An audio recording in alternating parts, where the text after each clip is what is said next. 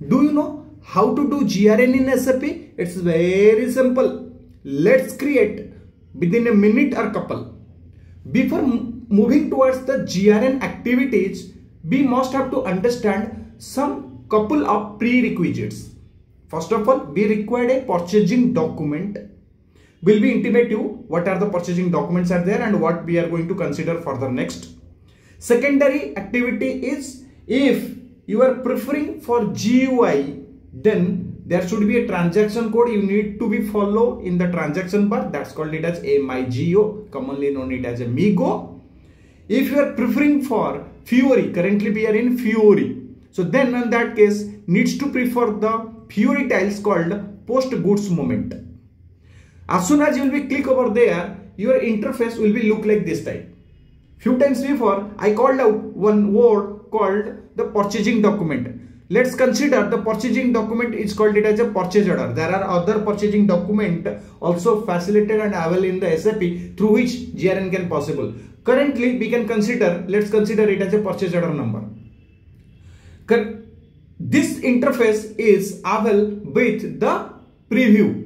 So what we can do, let's hide our document overview first and how our interface will look like, that also we can have a look. Now presently we can see our interface will be look like this type, where we can see many informations.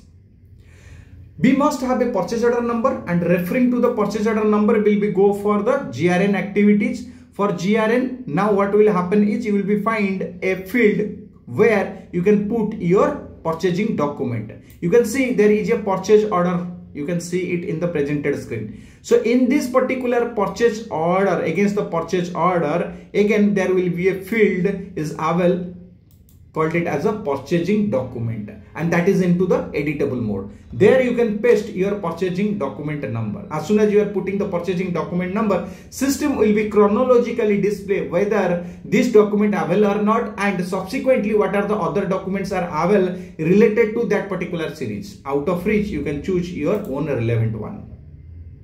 Now what should be the next? You will be go to the execute. Again I'll be navigate where is execute button is available. You can go for the execute.